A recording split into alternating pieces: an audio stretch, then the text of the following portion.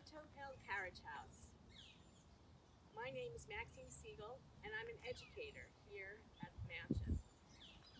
The carriage house is built on a man-made slope. This kind of construction was very popular on country estates, where it was in full view of the mansion, but it smartly hid the basement below, where livestock at the cistern resided.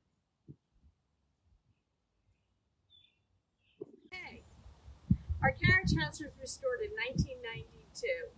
It's the only carriage house that's been restored to its original form. Come on, let's go inside and take a look. The carriage house is a 19th century version of a family garage. It housed all the carriages, the horses, and the sleighs, and all the tools needed to keep this operation going. A family of this stature had fine carriages much like this one.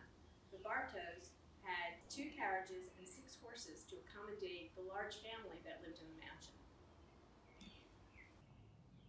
As you might imagine, there were no modern heating systems, so they would take a small foot heater into the coach with them for warmth. The carriage on display here, it dates back to 1850. It was made by the James Gould Company, located in Albany, New York. The carriages needed to be regularly greased, and the wooden spoked wheels and axles needed to be checked regularly for warts and cracks. This was usually the responsibility of the stable boy under the supervision of the coachman. He had a huge job, cleaning the stables, taking care of the horses, washing, feeding, at many intervals during the course of the day.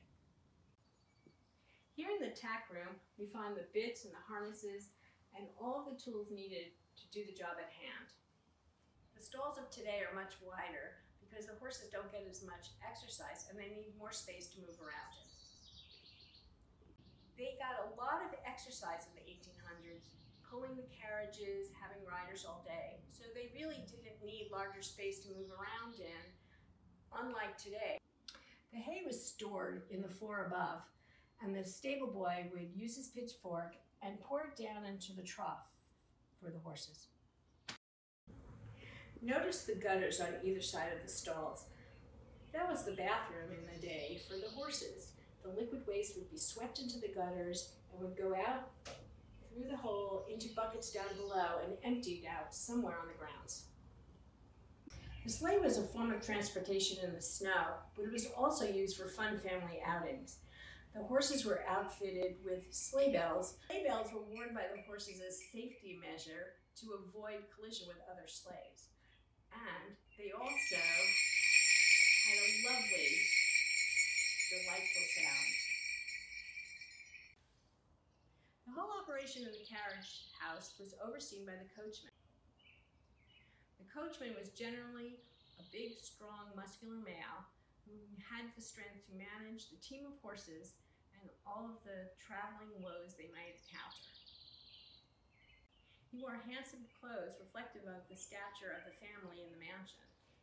Of course, after all, he was sitting on top of the coach in full view of their friends and family and the public.